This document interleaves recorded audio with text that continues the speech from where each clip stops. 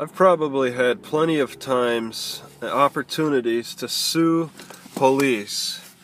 Like when the Rice Lake police broke into my home on a warrant over some drugs, some marijuana allegations.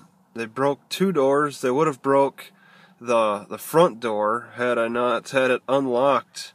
I had a tendency not to lock my door for entry, just because Rice Lake, Wisconsin's a small town, and there really didn't seem to be a lot of crime, but there was enough crime at my house to prompt the cops to break down the doors to get at the marijuana. I was falsely arrested for pedophilia stuff on my computer, and they didn't. There were no charges they could bring. They just dropped the investigation, but they still tied up my computer, my resources, my time,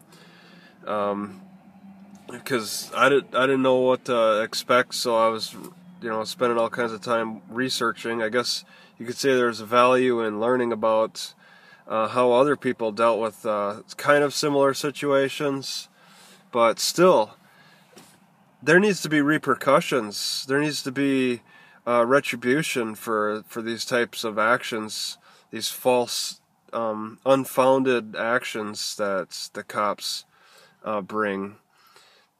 There's been the arrest in Horseshoe Bend. I guess you could say fast forward a few years later to the Horseshoe Bend arrest, which was false, I'd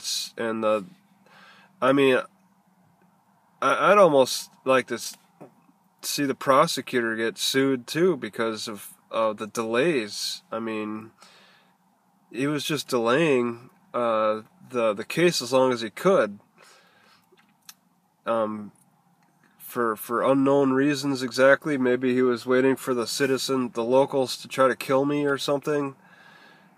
And he figured maybe the longer he waits, the more likely it is that I couldn't put up any kind of defense after that. It's because it kind of looks like a loss for him, but if you had to drop the charge, but still, that was a false arrest. Having me sit in jail for 3 days is ridiculous, and there's just no repercussion. Oh, the relief of them dropping the charge, that's my win. All right, that's the retribution I get, is that relief from having them drop the charge, the relief from getting my computer back, the relief from not being the one who's arrested for this stupid marijuana busts in my house. How about the relief for the cop putting his gun back in his holster, the relief of not getting shot but having that threat when in that city in Utah, Hiram, Utah, when the cop pulled his gun on me. I'm told that there could be like a lawsuit there, but I don't know how to go about it. I mean, this is like, I've gotten harassed by so many cops. It's like it should be a collection.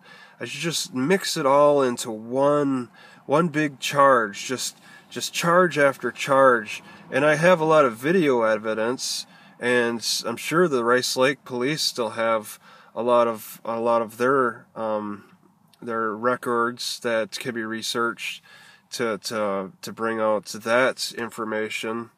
Okay, the harassment at the Rice Lake Library was crazy a few years ago. It was really unwarranted, accusing me of stinking up the place and then kicking me out, and then having the cops write me tickets in various parking lots that I parked in overnight. Okay, they were getting really creative with the snowfall. They figured that they figured they were using the weather to their advantage to measure time for how long a person was parked in a lot. If you left your snow on your car, then they measured that time for how long the snow was on your car. They get really creative with their guesswork, and there's just no repercussions for that. How do you sue them? I'm not a lawyer, and it takes some knowledge on how to work that system. They know how to work the system good, but I don't know how to work the system. All I could do is just document it on video, and that's about it.